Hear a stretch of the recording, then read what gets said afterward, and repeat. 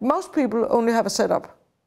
And then they don't know what to do, and then they actually postpone finding the ending. And it's just like pushing, you know, a mountain in front of you, and it, or, you know, snow, it just becomes bigger and bigger and bigger. Because it's like telling a story without ending, knowing the ending is kind of walking into a wilderness yourself.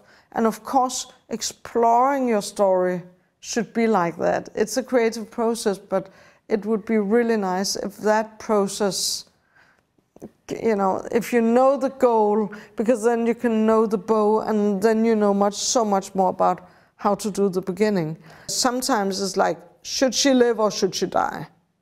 You know, actually, it doesn't matter, but is he guilty or is he not guilty? That's kind of a mystery. So of course it depends on the kind of ending, but it's fantastic to work on development of projects where you know the beginning and the ending. It's just, it's wonderful.